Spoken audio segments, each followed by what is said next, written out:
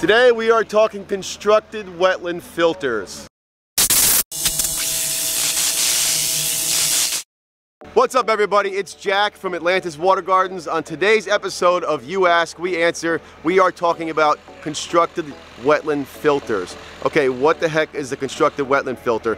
It's a larger filter, usually we're going to use on a larger pond. Now I'm going to go get with Ed Beaulieu, who's actually the inventor from Aquascape of the constructed wetland filter, and let him explain to us what the function is and how it actually helps your pond. Okay, I'm here with Ed Beaulieu from Aquascape. Ed, give me a rundown on how a wetland filter works and how it might help someone's pond. A wetland filter, basically, it's going to remove toxins out of the water. So those toxins are a combination of organic compounds that build up. That's going to be from fish waste, could be from leaf debris, wind-blown stuff coming in. And if you just leave that inside of the pond, what's going to happen is it's going to slowly decay and it releases ammonia compounds into the water. And if left unchecked, they'll cause algae problems, they can cause fish problems, could cause fish death. The water could turn green. So there's a whole host of things that could happen from that. So we're going to start digging in the center for our centipede and our snorkel module. We're going to go down enough that it's below the bottom of the aqua blocks, so then the water can get pumped in, flow up through that centipede into the layer of aqua blocks,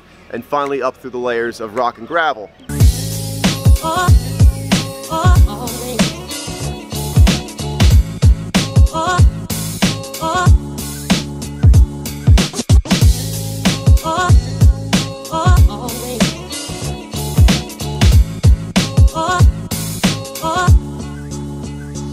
Okay, we have our excavation finished. We're ready to put our fabric and our liner in, and then that'll follow by our centipede, snorkel, and our aqua blocks. But I wasn't grown up in my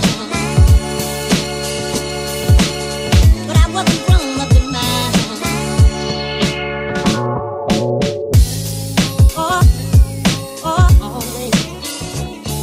Our fabric, our liner is in the excavation. Next. It's hard to ramp up this, you know? Oh, I know. Our fabric, our liner is in the excavation. Next comes our centipede modules along with our snorkel, and then the layer of aqua blocks.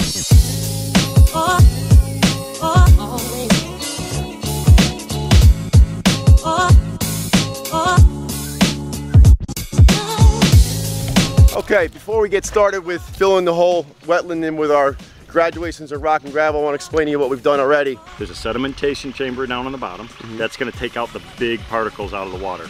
And then from there we have different layers of gravel.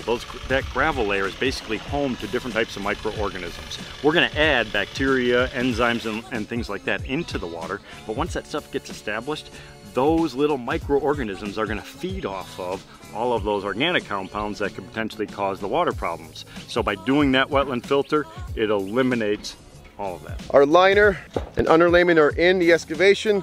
That's what's going to make it watertight. The snorkel and centipede modules are all in. They've gone in before the aqua blocks. Now our aqua blocks layer is in.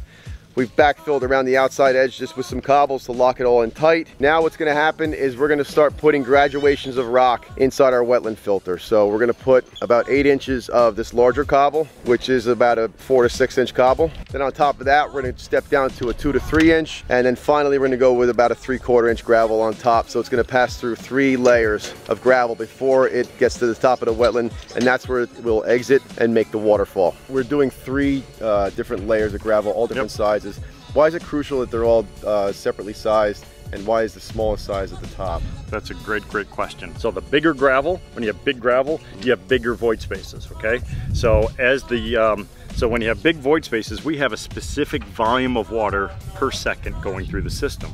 So as it goes from the aqua block, it takes 10 minutes to go through that layer. The next layer, it's only gonna take to go through that layer. It's only gonna take a minute. Right. Minute and a half. And then so the water speeds up as it gets smaller and smaller through each one of those zones. So from the aqua block to the top, our water velocity gets fastest on the top, so that actually keeps it from clogging up. Okay. So it actually blows any fine sediment out of the top. And sometimes you'll see on the very, very top, kind of in the little backwater areas, you'll see like some little really fine sediments. And it's because it kind of has that flushing action going through, which is super important. Otherwise, it won't function properly. At the top, the smaller gravel is almost like a polishing layer where it's scrubbing the and then that works well for your plants. So that smaller gravel is really easy for all the plant roots and everything to grow through, as well as planting it.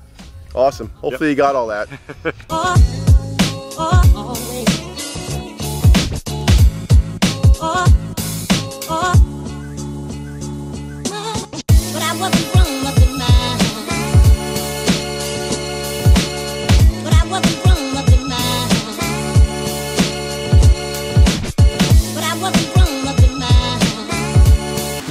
the constructed wetland filter. This is the heart of the system. We've got our upflow bog filtration.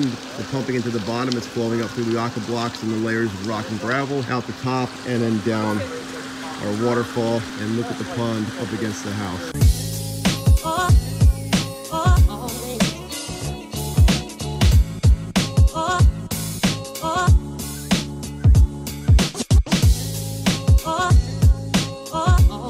So that's all we've got today for constructed wetland filters. It's an advanced pond construction technique, so hopefully we made it relatable enough where it was understandable and clear on how we actually build these filters. Thanks for sticking around today, guys. Really, I appreciate everybody that's watching this. If you would, please hit that like button, leave me a comment. I would really like to hear from you, and subscribe if you'd like to see more of what we're doing over here at Atlantis Water Gardens.